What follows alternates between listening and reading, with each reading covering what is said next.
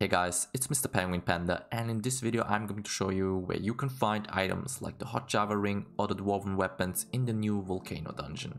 I will also explain what the hot Java ring does and how you can increase your chances of finding treasure chests, which I figured out by looking into the game's code. By the way, if you're new to my channel, I still have a lot of Stardew Valley content coming up, so feel free to hit the subscribe button and activate notifications. The hot Java ring is a new ring introduced in the Stardew Valley 1.5 update, and it has a pretty cool effect. If you have it equipped, you have a 25% chance to get coffee if you kill any kind of monster. If this fails, you have a 10% chance to get a triple shot espresso instead, which amounts to an overall 7.5% chance to get triple shot espresso. What you might not know is that the hot Java ring actually stacks, so you can roll twice to get coffee or espresso and also get 2 pieces at once. This can lead you to the probabilities I will show on screen. But you can also just say that on average you can expect to get around 50% of a coffee and 15% of a triple shot espresso for every monster you slay. So one cool thing you could do is breeding slimes and killing them for easy coffee, or you could look for infested floors in the mines, especially with dust sprites and the new spiders, or you can just do normal skull cavern runs and farm some coffee that way. Additionally, you can always use the new monster musk to double the amount of monsters that spawn. By the way, if you're wondering, no, they don't work with the burglar's ring. But where can you actually get the hot Java ring? The hot Java ring can be found in Volcano Dungeon treasure chests, and I'm going to explain where you can find those chests. And just as a side note, the Volcano Dungeon only resets at the start of the next day, so compared to the mines you cannot reset it just by leaving.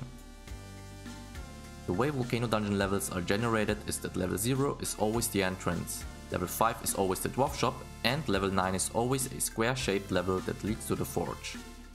And all the other levels are randomly chosen from a set of layouts.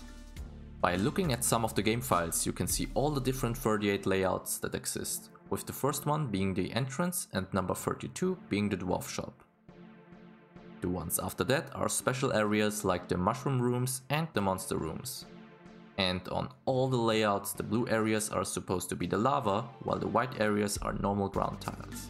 And how all the varying levels are created is by using so-called set pieces of different sizes. In all the different layouts, set pieces of the same size as the yellow rectangles are randomly chosen and placed there. And if you have done the Volcano Dungeon several times already, you might even recognize many of them.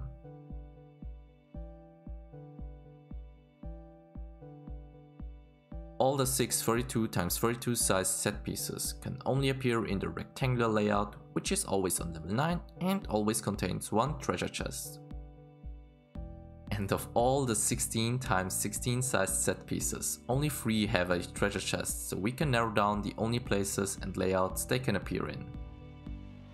This means that only 12 of the 35 remaining layouts can contain treasure chests. And of the 6 special layouts, at most 1 can appear in a given day, which is affected by luck.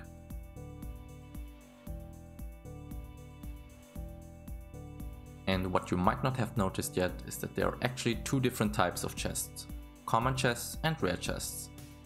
They both have slightly different appearances and loot tables, and the hot Java ring in particular can only be gotten in rare chests. Interesting to note is that golden coconuts in both chest types can only be gotten if you have already cracked at least 1 at the blacksmith. So if you just started your journey on Ginger Island, you might want to wait a little bit before cracking them open, so you can increase your chances of getting one of the other items, like the ring or some of the exclusive weapons. But what are the chances of finding treasure chests, and how can you increase them? With the information from before, we now know that level 9 always has 1 treasure chest, and that only 12 of the other layouts can even have treasure chests at all. So you now know where to look for them.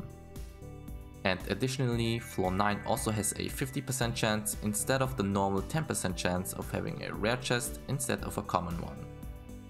However, just like with many other things in Stardew Valley, getting a rare chest is once again affected by daily luck and player luck.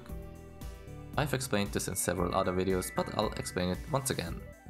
Daily luck is a random number between -10 and +10% and gets increased by 2.5% if you have the special charm. However, player luck is a different stat and can only be increased by food and drink buffs, which you can stack, and also by wearing up to 2 lucky rings. If you still need to find some lucky rings, then check out my other video where I show you where you can get it. Now let's look at the probabilities without any luck. Each % of daily luck increases your chances of getting a rare chest by 0.5%. With player luck, it's a little bit higher, with each point giving you an additional 3.5%. So in the very best conditions, with a maximum of +9 player luck and +12.5 daily luck, you can have a close to 48% chance of getting a rare chest instead of a normal chest, and an almost 88% chance on floor 9. And if the chest is not a rare chest, then it's just a common chest. So in a kinda backwards way, you might actually want to have lower luck if you just want to find common chests, if you're still looking for the dwarven weapons, for example. Just remember that this is only about the chances of a rare chest replacing a common chest, and outside of level 9, treasure chests are not guaranteed to appear. And that's all I have to say about the Hot Java Ring and the Volcano Dungeon. If you think my video was helpful, feel free to give it a like. But otherwise, have a nice day and see you in my next video.